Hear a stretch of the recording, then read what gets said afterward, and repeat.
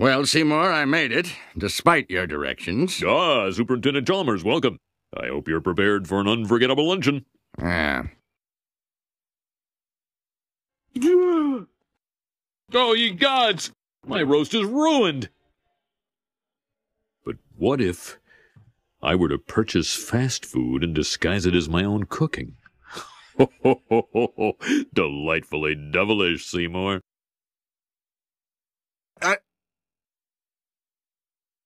Skinner, with his crazy explanations, the superintendent's gonna need his medication. When he hears Skinner's lame exaggerations, there'll be trouble in town tonight. Seymour! Superintendent, I was just stretching my calves on the windowsill. Isometric exercise. Care to join me? Why is there smoke coming out of your oven, Seymour? Oh, that isn't smoke. It's steam. Steamed from the steamed clams we're having. Steamed clams. Ooh.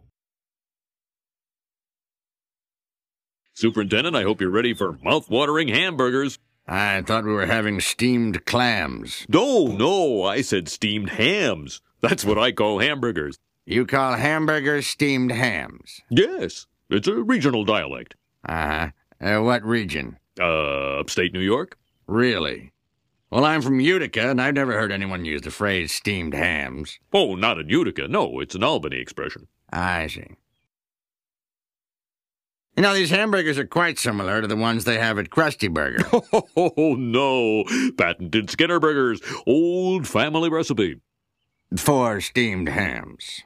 Yes. Yes, and you call them steamed hams despite the fact they are obviously grilled. You know, one thing I should... Excuse me for 1 second. Of course.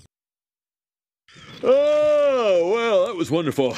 Good time was had by all. I'm pooped. Yes, I should be. Good Lord, what is happening in there? Aurora Borealis? Aurora Borealis. At this time of year, at this time of day, in this part of the country, localized entirely within your kitchen. Yes. May I see it? No. Seymour! The house is on fire! No, Mother, it's just the Northern Lights. Well, Seymour, you are an odd fellow, but I must say, you steam a good ham.